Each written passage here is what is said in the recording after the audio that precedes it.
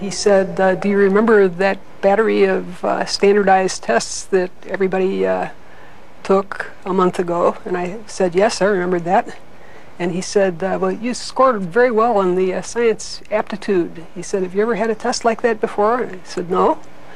And he said, well, in fact, you scored so very well that they were sure you must have cheated. After that, everything was science.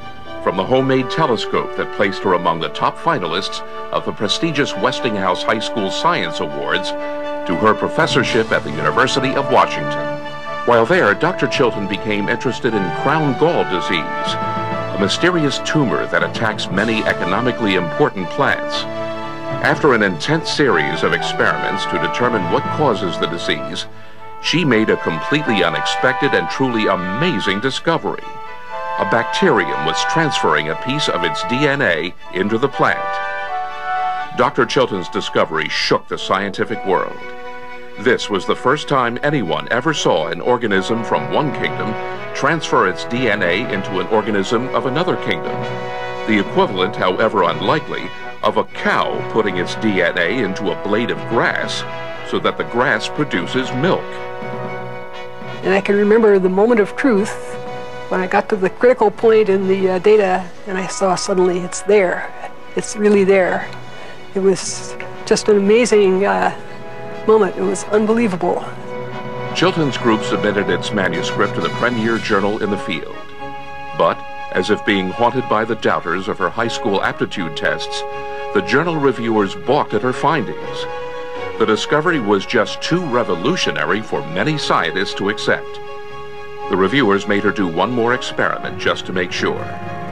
Her paper was finally published in 1977 and went down in history. But Dr. Chilton was not done yet. She had an insight, an amazing leap out of the box that promises to transform agriculture with a new green revolution. Until recently, it took generations to breed new plants.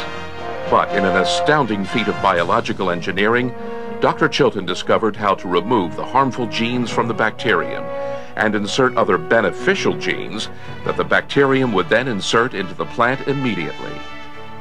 I realized that to some people, the idea of putting genes into a plant cell may seem sort of dark and strange, but I've grown up with this technology, and to me it's a very plain, ordinary, everyday process.